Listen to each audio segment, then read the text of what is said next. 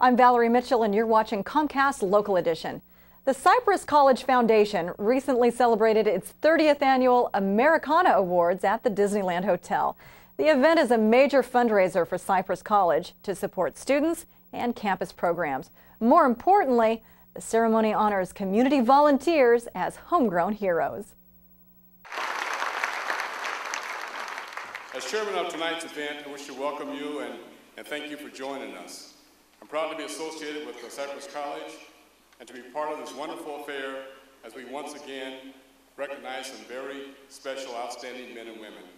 This is our 30th anniversary of the Americana Awards, and they were born in 1976, the year of our country's bicentennial.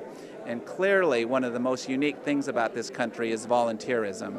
And we felt in 1976 that one way to honor that was to recognize local heroes who just devote their lives to others. They give their time, their energy, and their substance. We are honoring a distinguished business partner, Knott's Berry Farm, for all that they do for our community.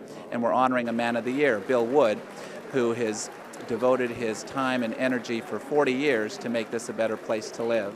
What is different is that rather than selecting a Citizen of the Year from the 8 cities we serve, we've invited back all of the previous honorees from the first 29 Americana Awards. And as you'll see tonight, all those folks wearing medallions were recognized sometime between 1976 and 2004. I think it's important for all of us as individuals to help others that we can help when we're able to volunteer our services, just to give back to the community, and organizations that serve the community always need help and need volunteer to make them work and function. And it's just giving back to what we took advantage of, like Boy Scouts. My boys were in Boy Scouts, I gave to that, and other groups. Rotary, of course, does a lot for all types of organizations. So it was a pleasure for me to be involved in all those groups. And I feel I gained from it more than maybe I put into it.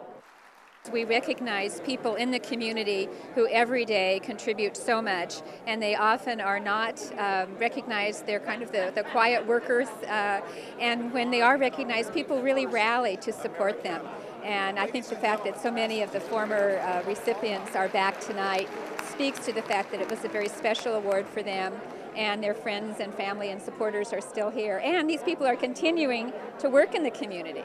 I really feel blessed to have a wonderful organization like Cypress College and the Foundation to pick me to be honored on their 30th anniversary is actually quite overwhelming, to say the least. And I just hope that I can live up to the standards of those who have come before me. I believe if you continually take, and then you're going to really be the loser. We have a lot of employees that come from Cypress College, and we're the local park. We're not an international destination. You know, we're Orange County's park. And if we're not part of the community and we don't want to do our share, how can we expect, it to grow and keep flourishing and being exciting and, have the quality of life we've got? So you've got to participate in your community, and, when you're as lucky and as fortunate as we've been, we have to think of everybody else. And, I think it's a nice feeling to be able to do that. Ladies and gentlemen, the past Citizens of the Year from Cypress. I didn't really know the city of Cypress that well. I had done an awful lot of volunteer work in the other communities, basically. And so the city of Cypress was just, I had just begun doing a lot of volunteer work here.